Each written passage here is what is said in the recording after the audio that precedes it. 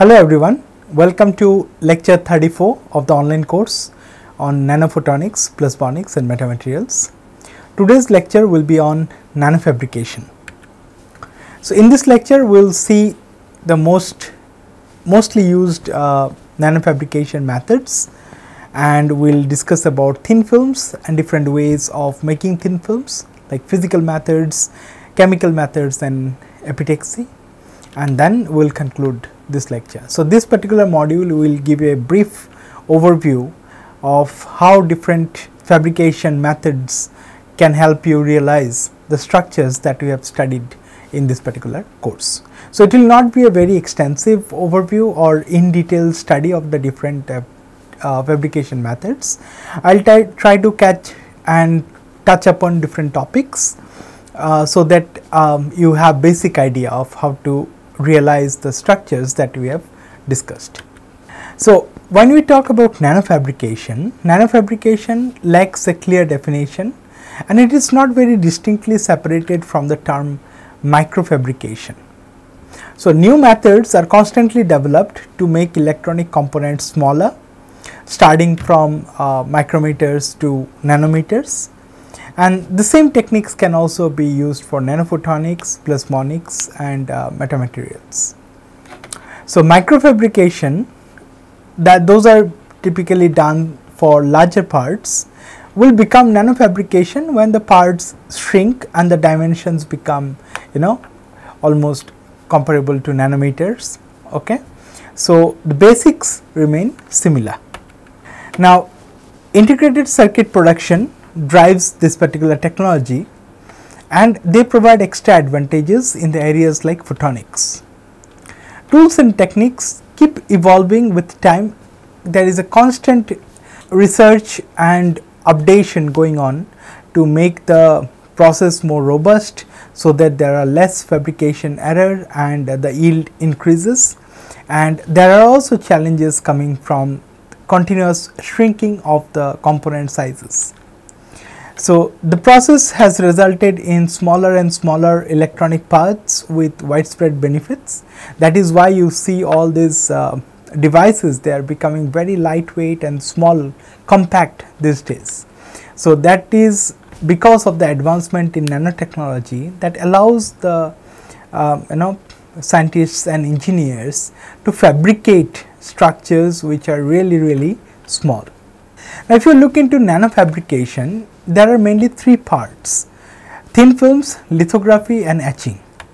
So thin films, as you can see, there will be a substrate and you can develop a thin film on top of that. This film thickness can be typically few to several nanometers, okay, or even micrometers. Okay, those are thin films. Then you have lithography. Lithography is basically a process of making patterns. Okay, so you can see it starts with a silicon substrate which is coated with a photo or e-beam resist. We will come into the details of this in the next lecture, but let us quickly go through what it looks like. Then you will basically have a hard or soft mask which actually got the pattern that you want to develop, and then when you expose UV or electron beam, okay, your photoresist, okay, if they are positive photoresist, they get developed, okay, and then they can be etched away by some kind of solvent, and this is the pattern of the resist that remains. Okay, so after that you can evaporate material and that material fills in this particular gap, and then when you remove this photoresist completely, these are the patterns which are basically developed on the silicon.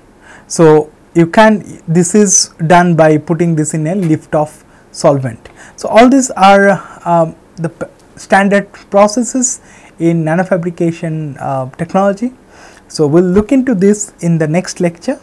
Today we will be mainly covering thin films, and in the last lecture of this module we will be covering etching. Okay, so here you can see that you have got a circuit material that needs to be etched, and you develop a photoresist first on that, okay, and then you can expose these areas of the circuit material to the etchant, they can etch away those circuit material, and this is what you get after etching. So, these are the three methods that actually help you develop those structures that you have seen in this particular course. Okay. So, these, as you can see, these methods are very much standardized and optimized for semiconductor industry, and that is where people are actually aiming towards making photonics material CMOS compatible, so that the same foundry with some minor modification can help us fabricate those nanophotonic structures or plasmonic structures. If we are going for totally different materials, that might be difficult for mass production at this current stage when the foundry is not supporting those kind of material fabrication. So, if you look into the thin film industry, thin film science is basically a broad field which is used in various industries.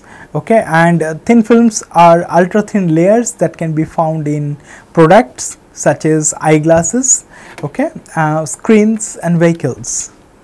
And these serve different kind of purposes, something like reducing reflection, preventing damage and altering properties. In tiny computer parts, these thin films can control electricity and help you switch. Okay.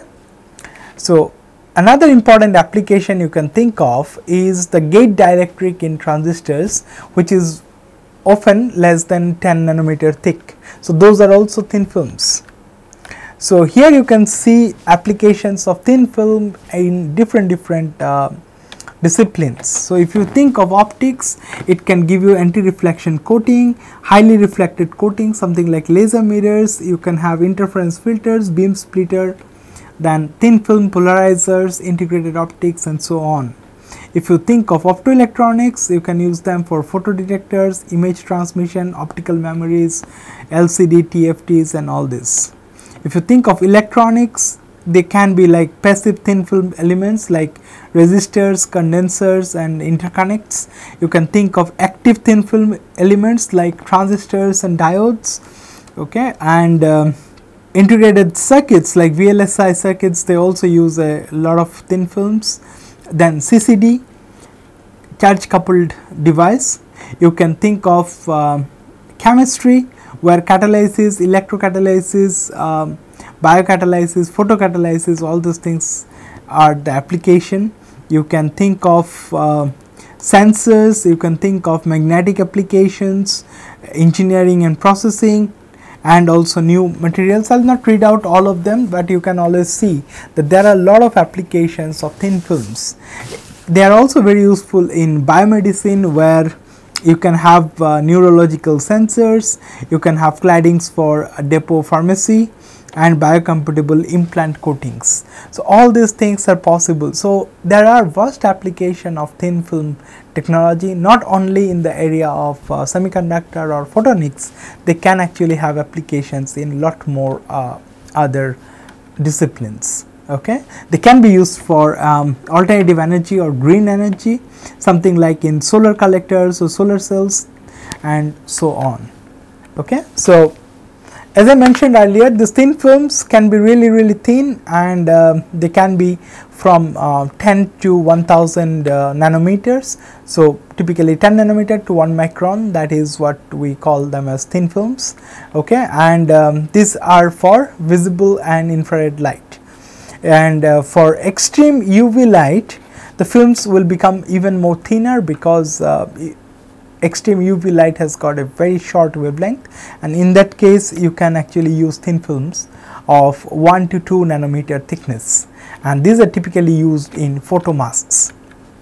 We will come into this. So, right now just keep this new terms in mind. We will discuss about these new terms soon in this lecture or in the subsequent lectures. Now, thin film properties change based on how they are made. So, the key properties include how well they coat the surfaces, their density and their electrical behavior.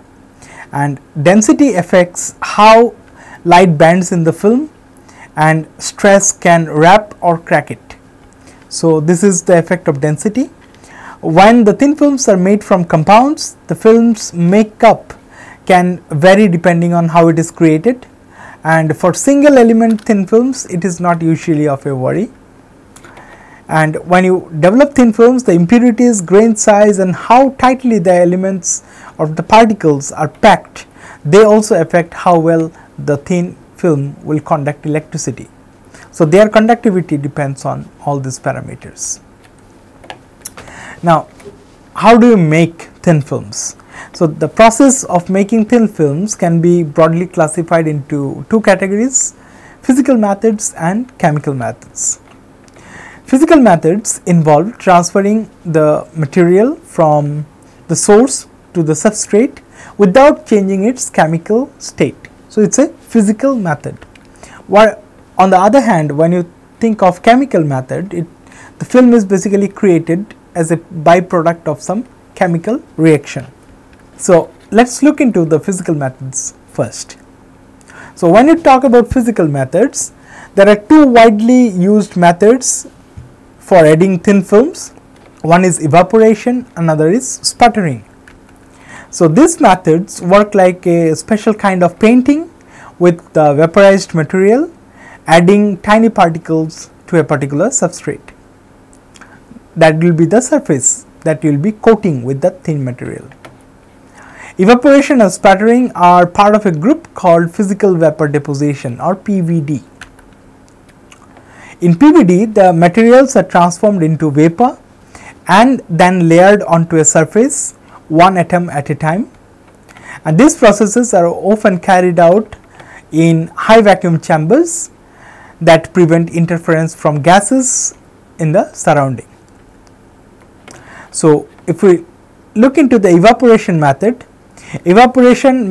involves heating the source material a lot until it turns into vapor, and vapor pressure plays a very important role here because all materials evaporate at specific temperatures, as you can see here.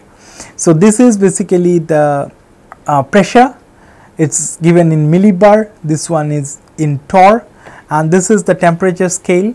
Okay, so that is in centigrade and that is in Kelvin. Okay, so and here are the materials like tungsten, gold, magnesium, there are many more all listed here. Okay, so this is basically a vapor pressure versus temperature curve for different kind of metals. So commonly used materials barely evaporate at room temperature, right? So you can see that gold with a very low vapor pressure below 10 to the minus 15 torr at room temperature. Okay. Now when you see how the vapor pressure for gold is changing, okay, with temperature, so you can see that at 1500 degrees centigrade it actually changes to 100 millitorr. Okay, and the vapor pressure also depends on the position in the vapor stream. So the pressure decreases as the vapor moves away from the source. Makes sense? So the closest it is to the source, it will be the highest vapor pressure. So vapor pressure on the surface where the film forms can be estimated from the vapor flow patterns. And to calculate the film growth rate, pressure connects to the rate of atoms hitting the surface. So that way you can calculate the rate at which your thin film will be growing. Often instead of directly measuring the temperature and vapor pressure, deposition rate is controlled by adjusting the power to the source. So that is also another method to adjust how much the temperature, how much thickness will be deposited. So among the two methods of evaporation, you can see here one method is called resistively heating evaporation process. So in this particular process there are two methods. So this is the one, the other one will show in the next slide. So in this one the pellet of the source material, that is here, it is actually put in a metal container like a boat, okay, and it is heated using a strong electric current around 100 amperes. So this is particularly called resistively heated evaporation. So it's very simple, needing only a low voltage DC source, but it has got some drawbacks. Drawback something like it is inefficient and there are chances of potential contamination due to other parts also getting heated up and evaporating along with the source. So this both material or other parts also may get heated up and they will also vaporize along with the source material. So this is how it works. The source material or evaporation material is here, the filament or the heater element is here. So it hits this one up, the vaporized material particles, they actually go and settle down on the substrate which is kept right on top of it, and this is done in a vacuum chamber.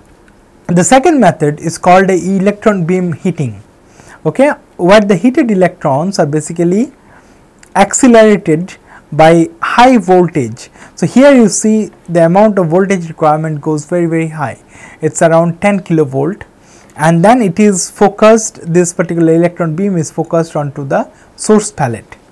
So this happens again inside a vacuum, so the electrons can be controlled by magnetic field, okay, and without hitting the gas molecules.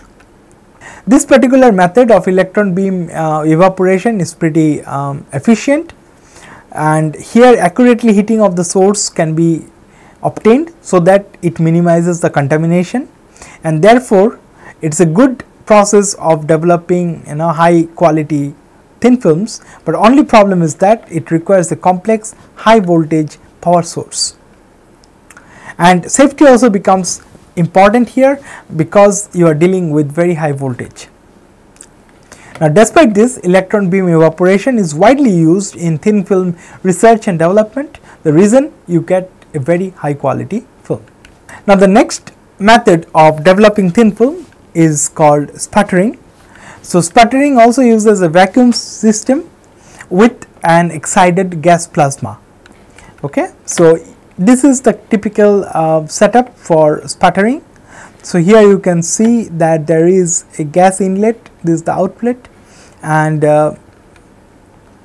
the sputtering gas comes in and it hits the cathode sputtering target, okay.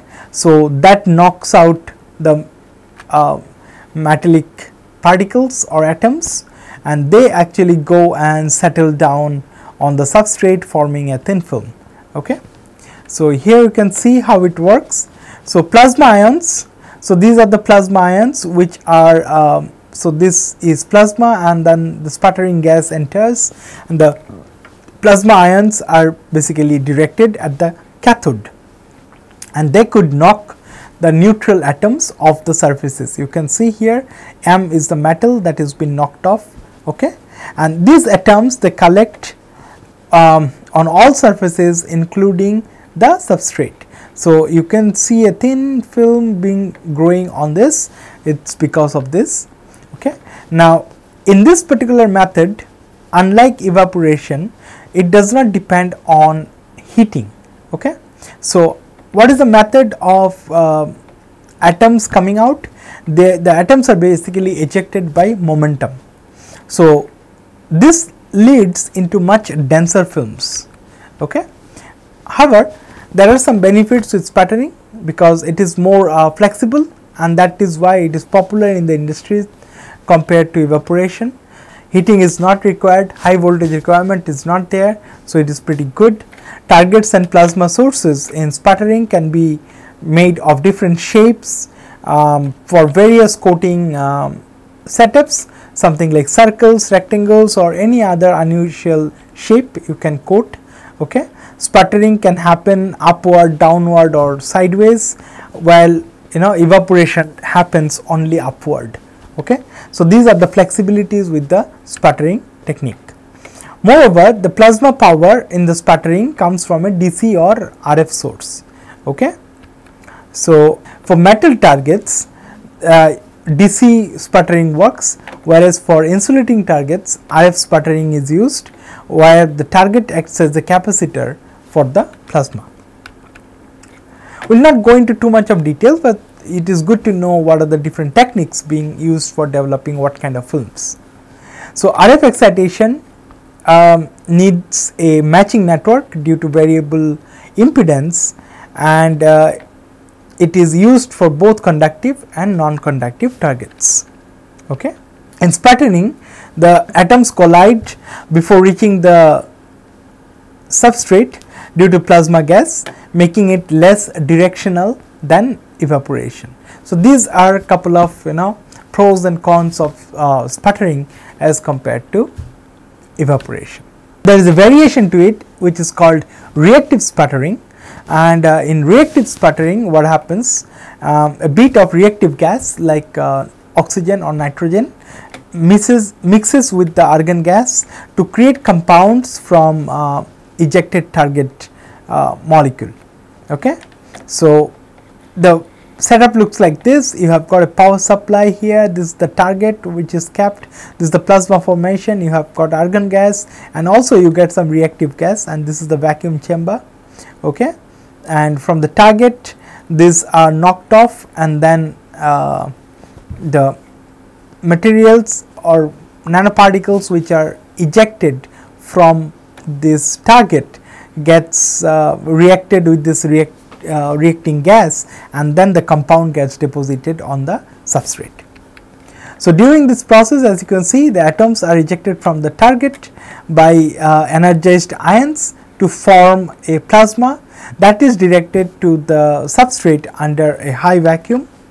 Argon is commonly used as the sputtering gas, and the sputtering is carried out with DC power source and RF alternating current or ion assisted deposition. There are three methods. So mainly DC and RF sputtering are used, and in this particular case of reactive sputtering, a reactive gas such as oxygen are used for getting oxides. You can use nitrogen if you want to create thin films of nitrides. Okay. They are also passed to the reaction chamber along with the argon gas that you can see here, and these reactive gases react with the target atoms in the plasma to form the desired composition, and then they get deposited in the film as I explained before. So while forming perovskite oxide films, multiple targets with different elements are simultaneously sputtered, which are reacted with oxygen, and they deposit as the desired film. Since the target elements and oxygen exhibit a large electronegativity difference, the formed ions can be negatively charged and they can be accelerated towards the substrate due to the difference in the potential of the negatively charged target and the grounded substrate. Okay. So the substrate is grounded. Okay. These ionic fluxes possibly act as sputtering ions to re-sputter the growing thin films onto the substrate or modify the composition of the films or etching the substrate. Okay. So the next method to develop thin film is pulsed laser deposition. So here the name itself tells you that you are going to use a laser pulse, okay, for depositing thin films. So how it works? So pulsed laser deposition or PLD employs brief powerful laser pulses which are as short as few nanoseconds to remove the target material. So you can see in the diagram here, you have got a laser pulse, you focus it and you hit the target, okay, and then there is a plasma plum that goes towards the substrate and it gets deposited. So the laser energy here is focused on the target surface, causing rapid material evaporation and atom injection. So that gives you this plasma plume, okay, and the atoms then they gather on the surface to give you that thin film. So what is the key advantage of this PLD? It can be performed in ultra high vacuum or with various pressures and gases due to the laser source being external to the vacuum chamber. So that is the flexibility it provides, and the main advantage of PLD is its ability to remove target materials in stoichiometric manner, that treating all atoms equally due to high laser fluence and rapid ablation. So, that way you are able to deposit uniform films using pulsed laser deposition. So, PLD is particularly suited for complex ceramic films like yttrium, barium, copper oxide YbCO, lead zirconate titanate PZT, and different other carbides, oxides, nitrides, okay, that are challenging to deposit using other methods. So, you can actually deposit this kind of films using PLD method. So, as I told you that the main advantage of PLD is that it is non-discriminatory, and it gives you stoichiometric removal of target atoms, okay, and it facilitates, and it comes from rapid ablation and high laser fluence. So, quickly this evaporation takes place, and it takes place from the entire target. So, that happens very quickly. So, with that we more or less cover all the basic methods in this particular physical methods of depositing thin films. Now, let us look into the chemical methods of depositing thin films. Now, as we mentioned before, that chemical methods will deposit the thin films as a byproduct of some chemical reaction. So, chemical methods, they offer uniform, well covered and stoichiometric films, but different gases and chambers are often required for each type of film.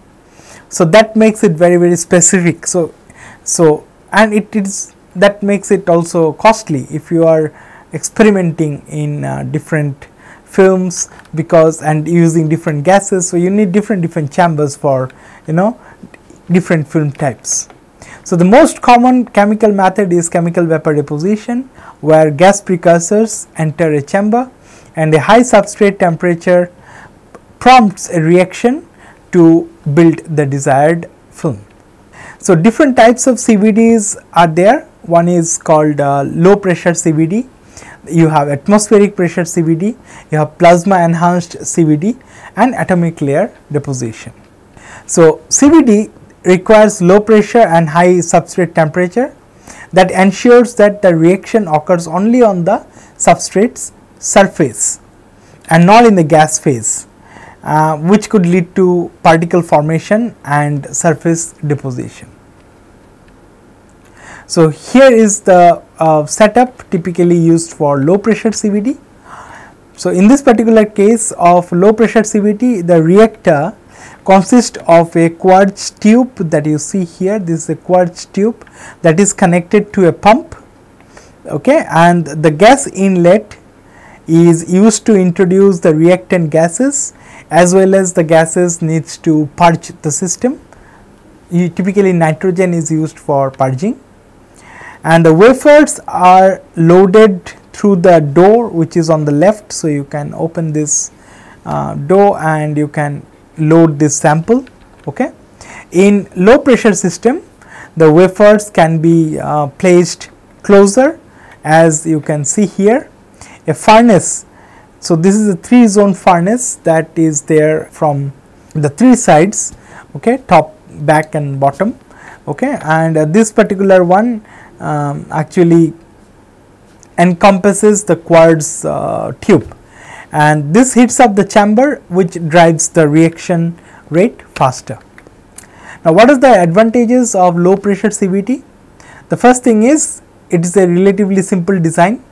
So, excellent economy, it gives you high throughput and very good uniformity of the thin films. But there are some disadvantages also. So, you can say what are the disadvantages? They are susceptible to particle contamination. So, it requires frequent cleaning of this setup, and also you need to compensate for gas depletion effects. Next methods we will see is plasma enhanced CVD. Now, single wafer process chambers for plasma CVD look somewhat similar to this low power CVD, okay. Adjacent figure here, it shows a schematic that tells you how exactly single wafer plasma chamber will look like. So, as with the single wafer LPCVD chambers, here also the precursor gas is fed to the chamber using the shower head. Okay. So, you see here, and that ensure the uniformity of the precursor concentration over the wafer face. So, this is where the wafer is kept, and this is basically on a heated plate. Okay. So, the wafer sits on a heated plate and the byproduct gases are exhausted through this outlet, which is below the wafer level. Okay. Now, with direct exposure RF PECVD systems typically employ shower head as an electrode for the introduction of the RF energy to create the plasma that you see here. Okay. The precursor entering the plasma undergoes electron molecule collisions, producing high energy excited molecules and molecular fragments that absorb on the substrate surface and deposit the film. So, these are the gas inlets. Okay. So, the next method is atomic layer deposition. So, atomic layer deposition or ALD, it starts by a pulse, okay, of metal organic precursor gas into a deposition chamber. As you can see here, this is the first stage. Under certain conditions, the gas will react with the surface species of the substrate in a self-limiting reaction that is terminated when the surface runs out of the reactants.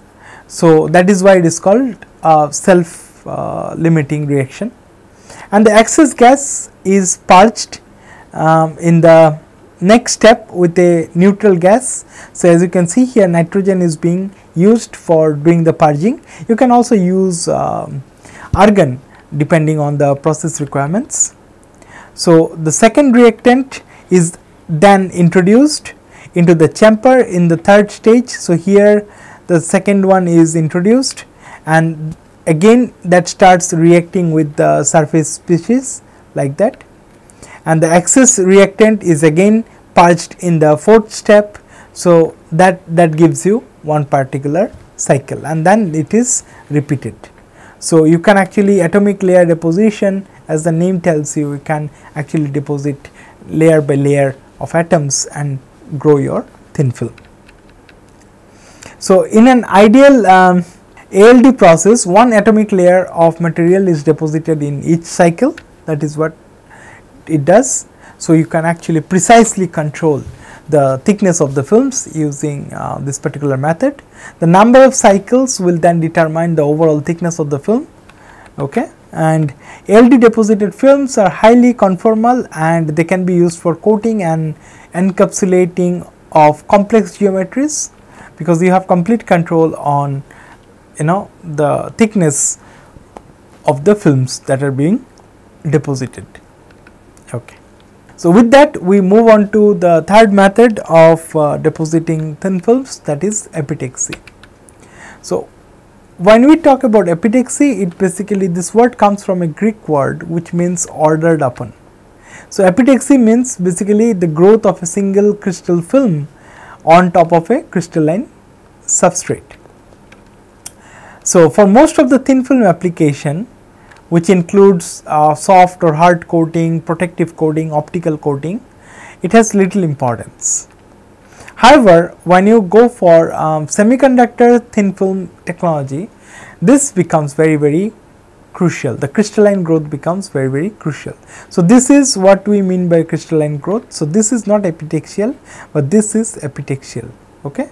So, it is a crystalline growth, ordered and crystalline growth. Now, note that when we talk about the other thin films, if they are not crystalline, they are typically amorphous. Okay. So, amorphous films are preferred over thin films due to their simpler production, okay, used when their properties can meet the application requirement. So, if you are able to provide a amorphous film that can serve your purpose, you stick to that. You do not need to develop a crystalline film or a very ordered film, because that makes it very expensive. Okay. Now, when we talk about the optical coatings, where the refractive index control is crucial, you actually use amorphous films. Okay, that works for you.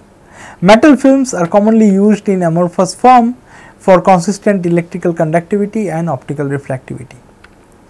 While amorphous materials, they lack distinct electronic band structure due to their randomness, crystals process defines band structure with their ordered arrangements, and crystallization can occur through annealing. Okay? But epitaxy is a more formal process for creating high quality crystalline films.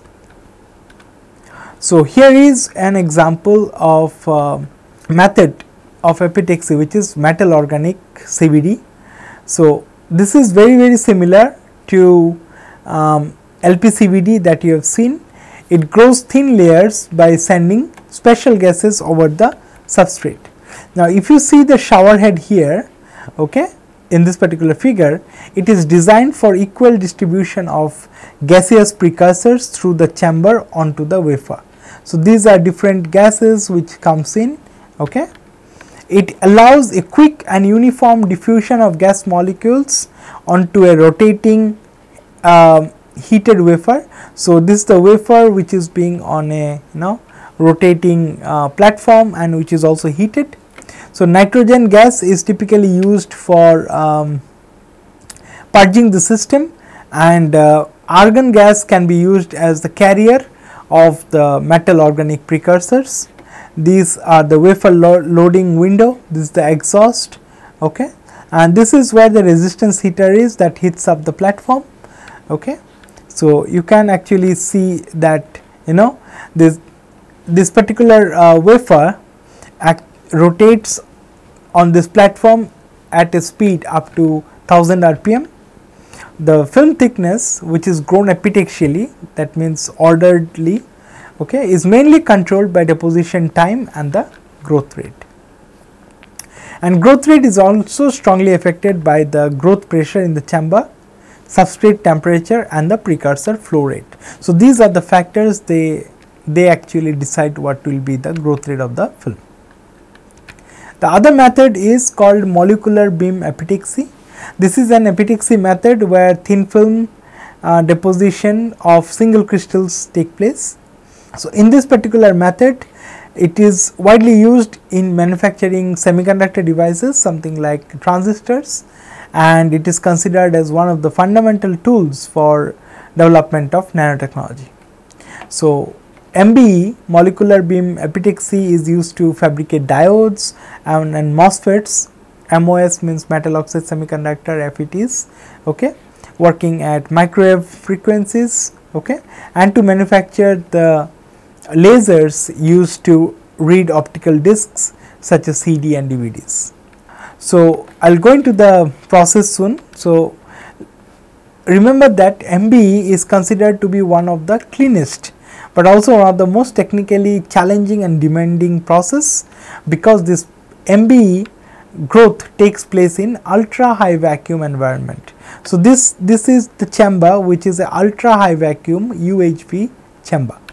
So, an experimental setup, as you can see here, it consists of 2 or more Knudsen effusion cells, or you can say them as K cells, which are located at the bottom of this ultra high vacuum chamber, and they are aligned towards the center of the chamber like this, okay, where the sample holder with a substrate. So, this is the sample holder where the substrate is actually located.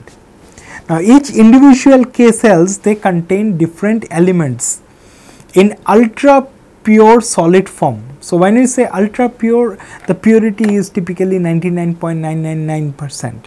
Okay.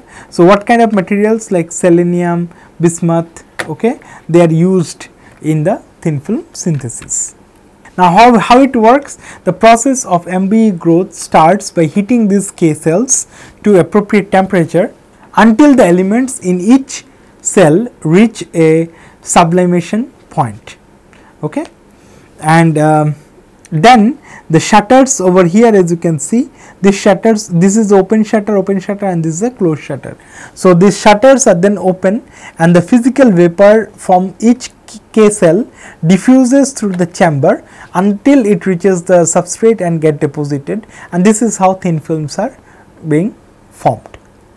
Now remember that for more uniform growth, substrate can be continuously rotated at low rotation speed.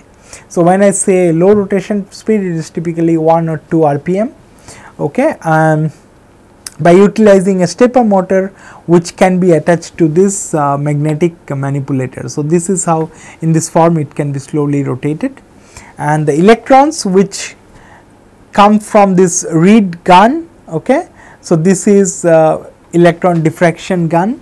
So you can see that it actually incident electron at a very low angle, and you can get the diffracted electron, and you can observe the pattern here, and this pattern can actually reveal the quality of the film that is being developed, and also you can measure the film thickness starting from single monolayer, okay.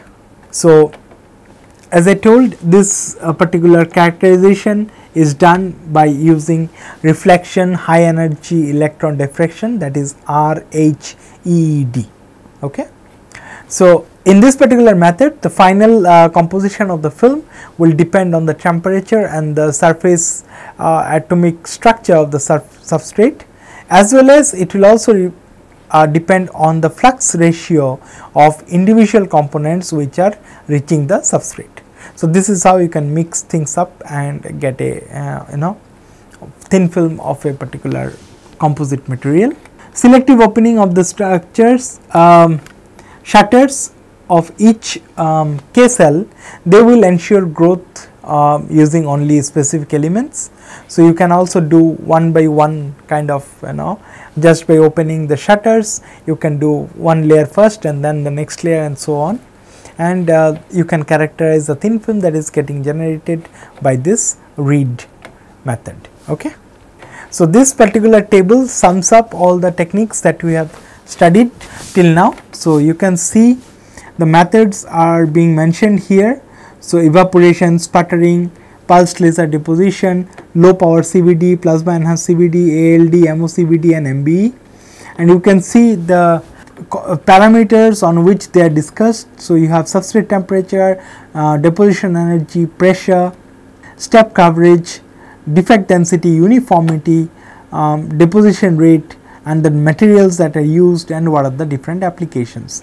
So this actually gives you a very good idea, and what is important to see here, that all these methods more or less are very uniform, other than pulsed laser deposition that does not give a very good uniformity.